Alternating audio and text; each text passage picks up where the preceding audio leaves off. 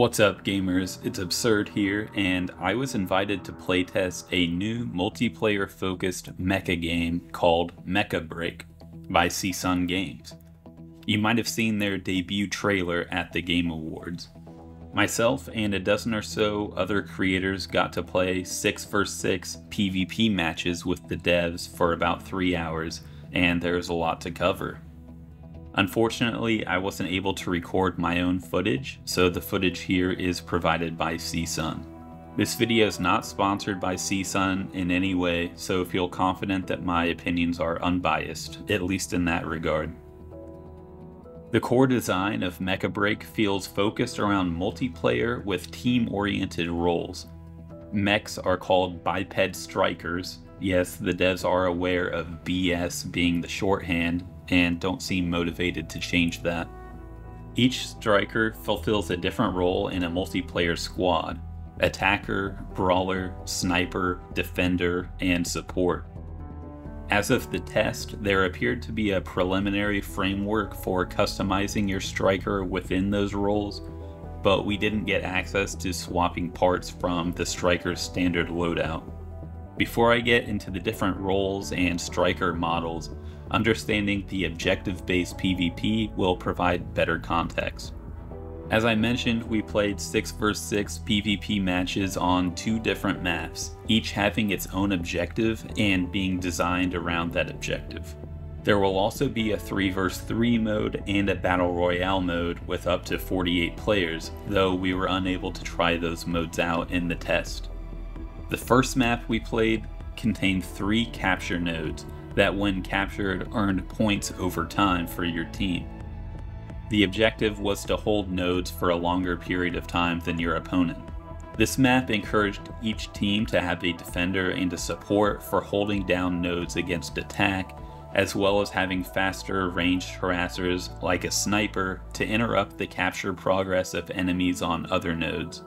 This game mode had a good mix of team-based combat with opportunities to sneak off in ninja an open node or break off to +1 your buddy who's getting ganked. Having multiple nodes kept the fight migrating around the map and was rich for evolving diverse approaches to solving the game mode. The second map had a capture the flag style objective where a key would spawn at a different set location on the map. The goal was to grab the key when it spawned and successfully transport it to a launch pad to initiate the launch of what I think was a warhead. This objective encouraged mobility and team support to keep the key runner alive until the launch completed, which rewarded 30 points to your team. Speaking of points, each kill in both game modes was worth a single point.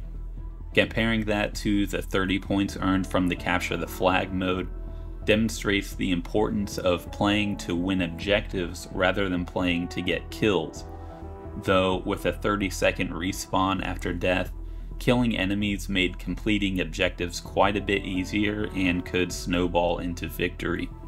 During this respawn period, you can view a kill cam or cycle through and view any of the POVs of active players on the map, before a brief animation of your pilot relaunching their striker sortie to get back into the game. Aside from these PvP modes, while in the game, it looked like there were roughly 10 other maps that we couldn't access during the test. They may not have been PvP maps or even had their own unique objectives, but I expect there to be a lot more than we saw during the test, especially with the Battle Royale mode being announced. So PvP enthusiasts, stay tuned. Now, getting to the mech models or strikers, I have to mention that I didn't get a chance to play every model. However, the strikers are all described in great detail on the website. Each striker has 5 abilities, which are usually weapon abilities with a magazine capacity, but sometimes utility abilities like a speed boost or shield module. All abilities are balanced by a cooldown. Ammo seem to regenerate over time when not at full ammo capacity, rather than having a reload button and animation. Most weapons used a standard proximity and camera-based lock-on that will be familiar to mecha players, though some weapons like sniper rifles required free aim. Each weapon was unique to the striker model, though that could change in the future when customization is fleshed out, or armored out. I primarily piloted the Lumine, which swaps between damaging and repairing nano drones that stack damage or heal over time effects to influence a fight. The effects were slow, but required high APM with frequent weapon and target swapping to keep up as many effects as possible and at maximum stacks. I also played one of the snipers called Aquila, if memory serves. It isn't on the website currently, and I wasn't given footage for it either. Anyway, its long-range rifle had 2 magazines, one for firing with a normal lock-on, and the other for free-aim sniper shots with a scope. The sniper required managing ammunition and positioning to use the free-aim shots as often as possible, while using the standard lock-on to harass mobile targets. I'm not really an FPS gamer, and with the speed of this game, the free-aim shots were pretty tough to land without planning and positioning. The Tricera is the only defender model, and it played like one. Much slower than the other strikers, it made up for its speed with high defense and a turret shield mode that prevented movement but boosted defense while firing dual miniguns for massive damage. I was able to defend capture points well with the Tricera, though it felt too slow and clunky to be effective on the CTF map. The final striker I played was the Welkin, a brawler that specialized in hard-hitting and stun-locking melee attacks with a battle axe. Welkin also boasts a powerful beam weapon that can help finish foes who outrun your melee assault. Our team in one of the games played all Welkins as a meme to nuke enemies with 6 simultaneous beam attacks. It was funny, but not a very effective strategy for winning objectives. People played all the other strikers like the Elysinus that has a self-revive or repair combo for survivability, a mobile aerial specialist called the Falcon that harassed with missiles, and the Panther that was a defensive melee build that nobody really seemed to like. You'll have to check out videos from some of the other testers who played those to get more information, and I'll link those videos in the description as I find them. Overall, the combat was smooth and could be very fast-paced depending on the strikers being used. The map objectives and role-based team compositions placed a huge emphasis on tactics and voice communication to be effective. There's a lot of potential for developing meta strategies and meta team comps for the different maps, which is super fun for those who like to theory craft and strategize. The game ran super smooth and the online servers were stable. I only remember one person crashing or disconnecting, which did happen twice, but otherwise, aside from the occasional frame drop, there were no issues. Very impressive performance for a game at this stage in development. All of us testing the game wanted to keep playing past the allotted time, and had overwhelmingly positive feedback for the test. However, I did have some criticism and hesitation regarding the final product. The character models for the 2 pilots in-game looked very generic. However, after seeing the pilots recently posted to their website, I'm a bit more optimistic about the characterization and art style that will be in the final product for the pilots. There was no customization aside from changing pilots, but there was a loadout screen where we could have swapped weapons if they were available. There's also a paint customization demo on their website, but we didn't have access to that either. The customization seems to be a far cry from what you might expect by playing Armored Core, but it appears to be a future. Time will tell to what extent. My main criticisms about the combat are relatively minor.